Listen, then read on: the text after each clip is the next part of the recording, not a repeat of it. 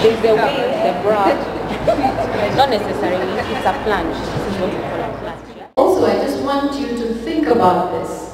Every time you go to bed, yeah, what's the last thing that you do? You check Instagram and then Twitter, Facebook, YouTube, and then say, okay, my night is done. Yeah?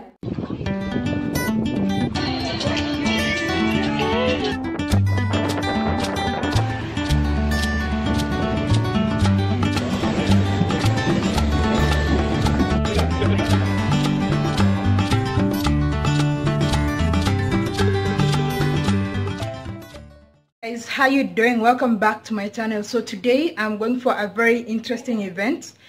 This is an event held by Janet Mbugua and Julie Gishuru. It's called our Girlfriend's Talk. So I'm heading to Village Market. See you there in a few. I'm late. Actually, I'm late, so I'm trying to rush. I hope I make it on time. It's starting at 2 and it's already 1:26. I don't know how long it's going to take me. I just hope there's no bad traffic over there.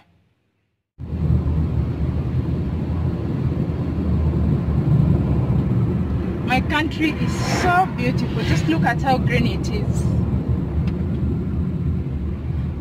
This place is really beautiful.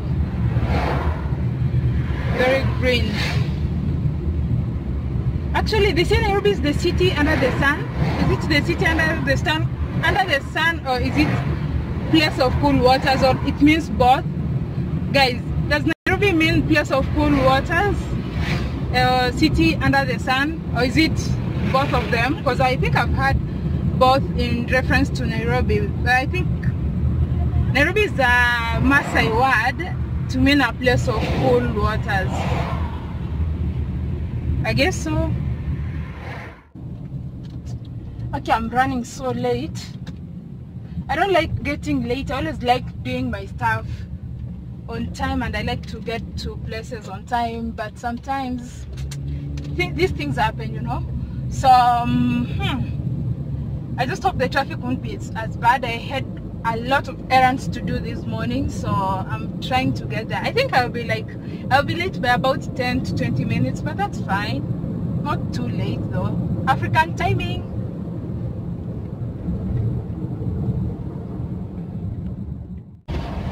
Finally at the Village Market. It's 2 minutes past 2, not bad. So I'm actually earlier than I thought.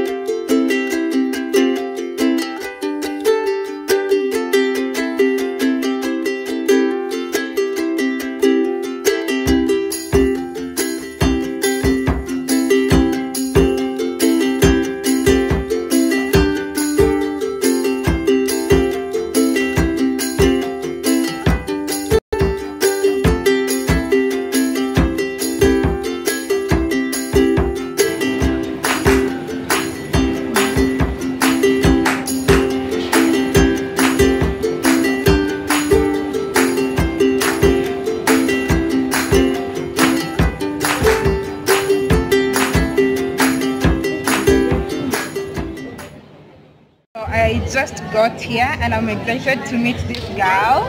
We've been Facebook friends for so long. We've been Facebook friends for so long, but like we always talk as if we've met before.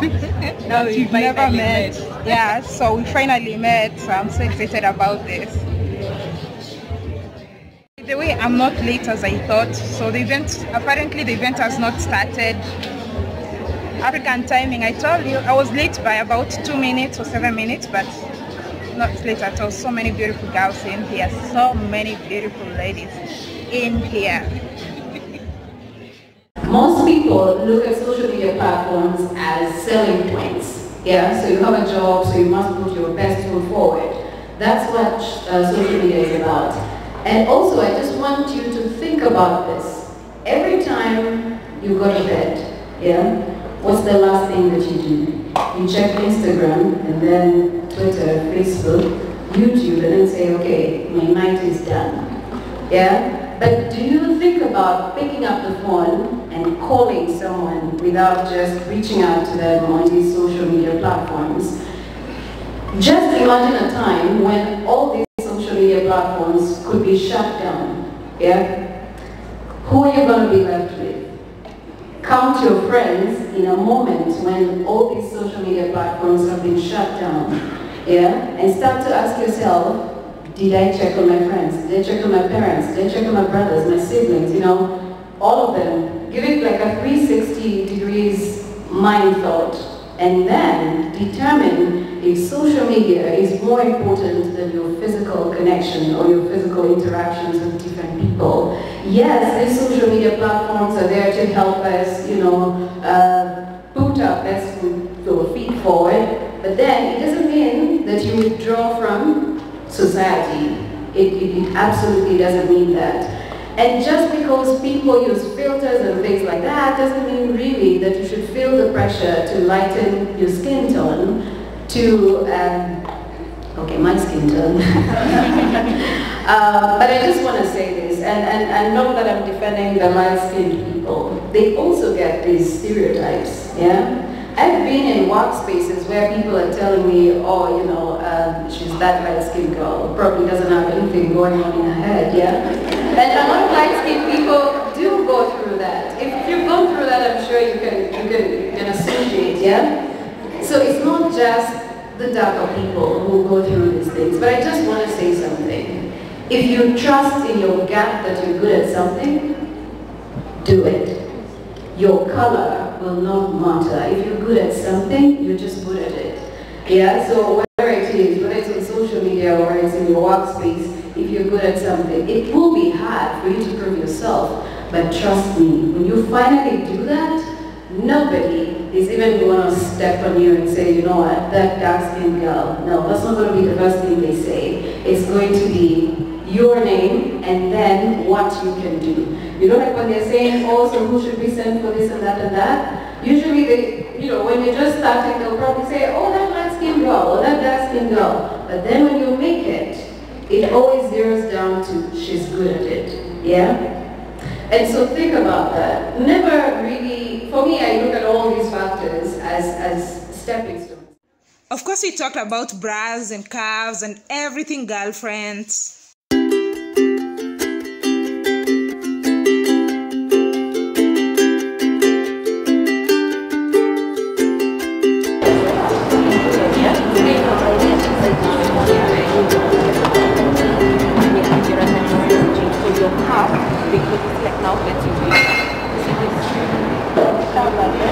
There's a way the bra, not necessarily, it's a flange. This is what we call a flange, yeah?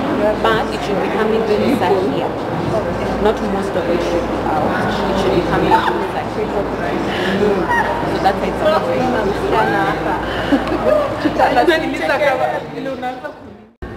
We're good? There are two very important measurements when you're measuring your bra. There's the band size, and that's when you hear women talking about 32, 34, and you're asking yourself, which 32 and 34 is this? 32 is actually your underband measurement. You see it here, where she is here? When you hear them saying 32, it means when I measure your rib cage, it should be 32 inches going round. Yeah? So I'll take this and just measure her. Are you able to see from there? Yes.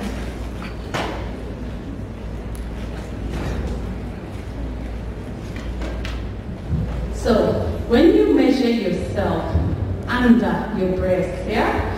Ideally when you're doing this, make sure you're not wearing a padded bra. And make sure that you have a bra on. It helps when you have a bra because then what happens, getting your underband measurement is very difficult. So for her, when I look, she's 28 inches going around her rib cage. So ideally, she should be wearing a bra that is her rib cage size.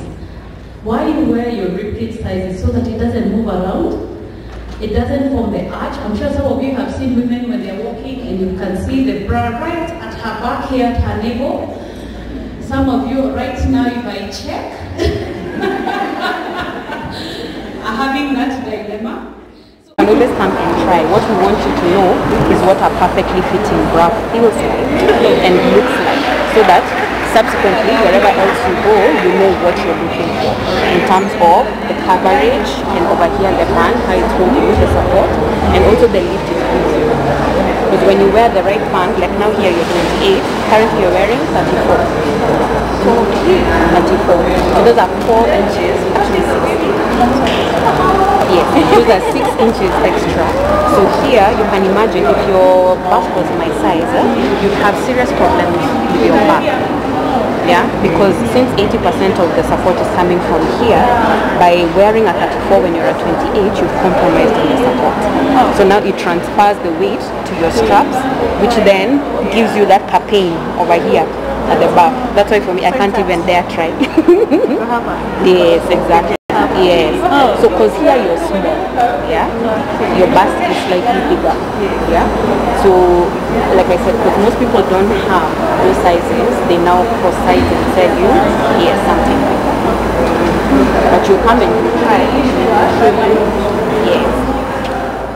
There's nobody with a success story that hasn't gone through hardship. There's nobody who has had it easy or on a silver platter, and then they tell you, oh, you know, this is how I started, and then from this I went to this, and in a matter of 12 months I was at the top. Nobody's going to tell you that. Everybody goes through obstacles. It's just how much patience you have, or how much determination you have to see yourself through all these obstacles. I mean, if I tell you my story, like from when I was born, you would actually just say, okay, you know what, all right, okay. But that's what I'm saying, we all go through stuff. Even the people who have money go through stuff, so don't think that money is the answer to everything, it's not.